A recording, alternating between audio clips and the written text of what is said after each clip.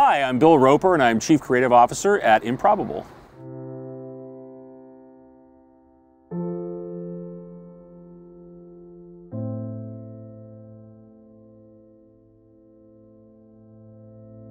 So I think the biggest advantage that small developers get by being on SpatialOS, I mean, really is one, not having to write your own bespoke solution. It's a huge amount of work. First of all, and I find that most studios of any size, like, they really want to focus on making a great game, and unless they had some just passion for writing server code and really wanting to dig into that, it tends to be something that you have to do that maybe you don't necessarily really want to do, right? Also, there's just so much about Spatial that is going to provide solutions and opportunities for game development design that you're just not going to get on building your own.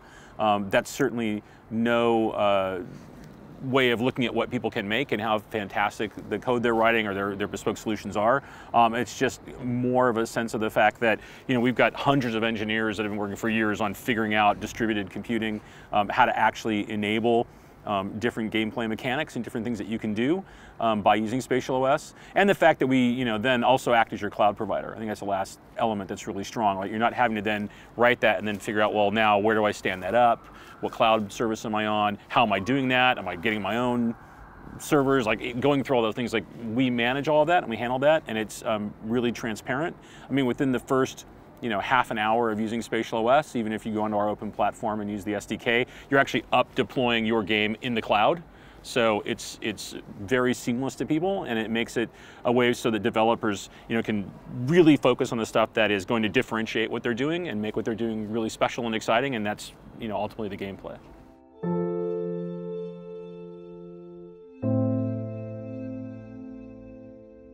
I think the biggest misconceptions that developers that talk with us about Spatial really tend to be around the fact that I think very early on we kind of got put in the boxes of either VR or MMORPGs, right? So people are either like, oh, so you somehow let us build virtual worlds and you're really only applicable to VR, or, oh, so we can make really giant worlds and we can do really cool MMORPG stuff.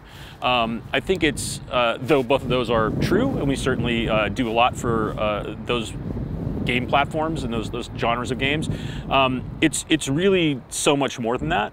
And that's the exciting thing that that we get to do and I get to do here, is when working with developers, finding out what it is, what are they trying to accomplish, what's the spirit of the game, and then what are the ways that we can actually help them to reach that? How do we enable and empower them to hit those goals and those visions? So whether that's an arena combat game, whether that is like a simulation based, like I want to make Sims, but I want to have the Sims with 100,000 people in it, you know, or whatever it is, or not even sheer numbers, right? Because I think that is one of the misconceptions. Like, well, yeah, your game's great for sheer numbers, but what else? But if it's something you're saying like, oh, no, I want to have a game that has the complexity of something like an open world sandbox like Skyrim, right? For example, like, what could I do with that? But could I do it online with 100 people or 1,000 people, right? Because, you know, how do I make it like an MMO type thing, but really have that depth and complexity in those, you know, or have deep simulation or things like that. And I think that the more we look at those and you find, you know, the levers you can pull with that becomes super interesting, and kind of starts breaking out of the lanes that people are most familiar with, because I think they're the ones that get talked about the most, right? Like, oh, I can have 1 million people, 1,000 people, or whatever it is, like some giant number I've never thought of before. That's the easy one to get to, and then I think when you start looking at the other big things we do, starts to become the interesting conversations.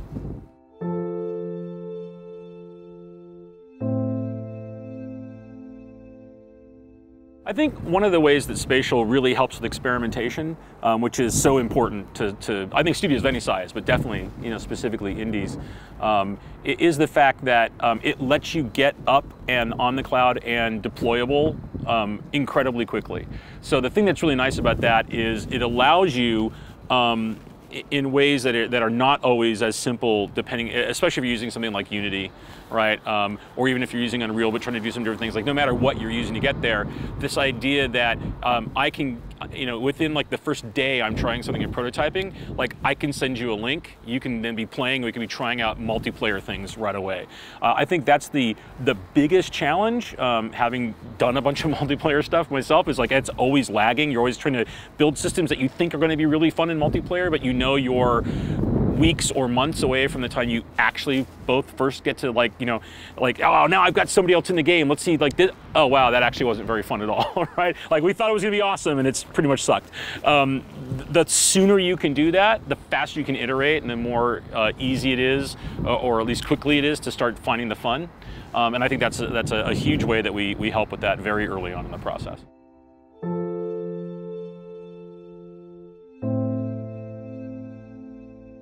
The interesting thing about SpatialOS is that in terms of accurate replication, is it's non-deterministic. So I think that's important from the standpoint, if you were looking at building something that was, for example, like an esport type game, if that was your goal, it's something that we're actually not good for, only from the standpoint that one of the things that if you're playing StarCraft competitively, right, is or League of Legends or anything, is you almost have this idea that you can play the game and you can like roll it back, right? And then if you let it run again from there, it will do exactly the same thing, right? It's deterministic. That's actually not the way simulations work on Spatial because of the distributed compute. The simplest way to describe it is because you have multiple servers and they're all overlapping their authority, like there can be differences in almost like microseconds on when handoffs happen that can cascade to have like slightly different outcomes. So that's the one that I almost always think about, where it's like, well, how important is it for you to have that like exact granularity of back and forth? Almost like, if I rewound and watched it, is it going to be exactly the same? It'll probably be like 99.9 the same, but there can be like those tiny slight changes that would make it in that way potentially inappropriate, depending on what you were building. But I mean, other than that, it actually, I think the thing that's fantastic about working on Spatial is that it lets you, in many, many ways, build the game you're trying to build. We give you a lot of control over what you do, when you do it, how you do it, and you're able to, by the way that we almost kind of take apart how a game runs, as opposed to everything running on a single server, you can take individual components and say, I want physics to be run by a different game server, and I want pathfinding by this, and AI here, and different elements of the game kind of broken out. It actually lets you do things in different ways than you would normally be able to do because of how a single game server requires you to do things. Like things are locked into the game loop. So you can actually come up with some pretty different, interesting, unique things to go after that I think actually gives studios of any size a lot of control, and I think gives indie studios, especially, who I find to be always just really pushing innovation, the ability to try some really crazy stuff, which is the exciting thing about seeing what they do when they get on the platform.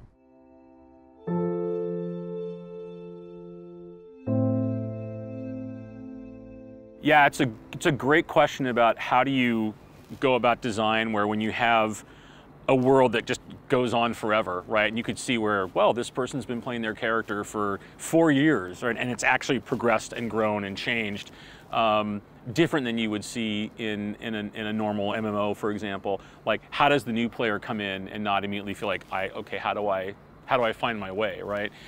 It's almost, not to be too philosophical, it's almost kind of like life, right? When someone comes into the world, they don't look at it and say, well, I have nothing I can do in life and in the world, because man, look at these people that have been here for 30, 40, 50, 70 years, and the world's changed around them.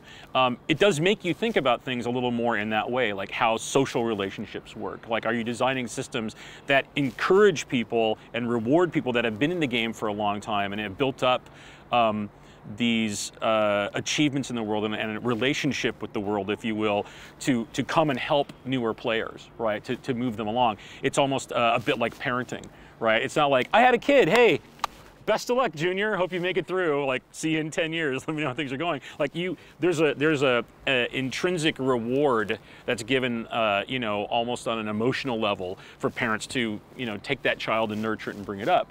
You know, you could be building systems that very much interact in that same way. I mean, there's ways to do it mechanically where you get, you know, advantages and special things that you give to characters and to players that are, you know, mentoring younger players and things like that, that kind of not only help them get into the world, but almost in a way help guide their experience, right? But I think a lot of it is, as you look at being able to have deeper simulation, larger worlds, having that persistence, things like that, should be driving us to create not games that are more difficult, but games that are more complex.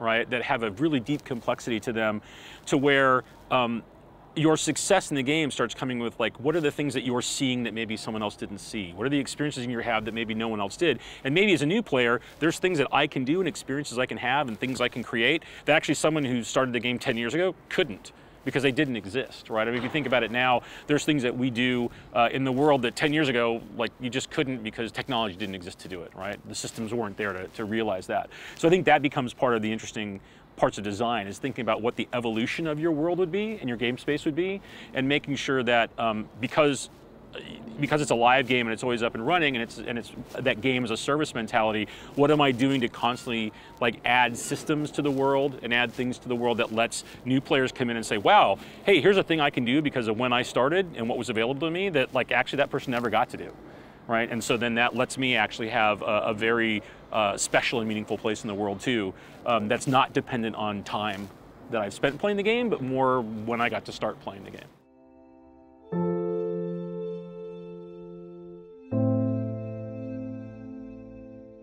Yeah, so it's really interesting. One of the things that Spatial is great for is scale. So in terms of not only size of world, but number of players, but really number of entities. So in terms of how that relates to, like, having hordes of enemies, right? Having this, like, we really want to see somebody who's basically saying, like, I want to make the Battle of Helm's Deep, right? And in fact, everybody in there is a player, right? That's like the craziest extreme. Would that be fun? I don't know. Maybe it would completely not be fun, but it could be, right? I think people thought, like, oh, 100 people in a first-person, third-person shooter, like, how would that be fun? That would really suck. And then PUBG came out and they're like, oh, that's how it would be fun. Wow, that's super cool. Everybody should go make one now, right? So there'll be people pushing that and saying, like, or it's like, what is it like having, you know, here's my squad of 20 people, like these 20 players, and we're actually, you know, playing against like 500 enemies coming in or 1,000 enemies coming in. That is definitely something that goes right with the grain of what we do.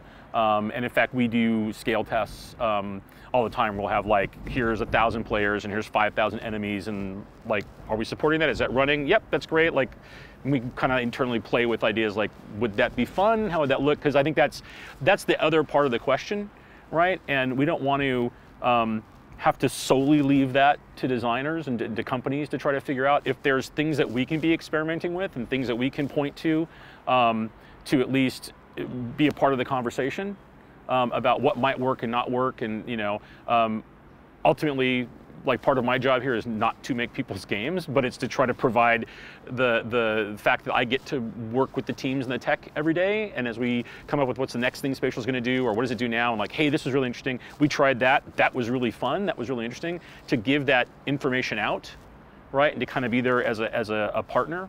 And someone to just kind of, like, offer an ear almost sometimes in that way. And I think that's the thing, is that it's very open to that experimentation. So, like, I would love to see somebody who's like, I'm going to build a game that's all about just, like, massive hordes of enemies and players fighting each other, and what is that like? Because that is, like, definitely something you could be going and tackling with Spatial.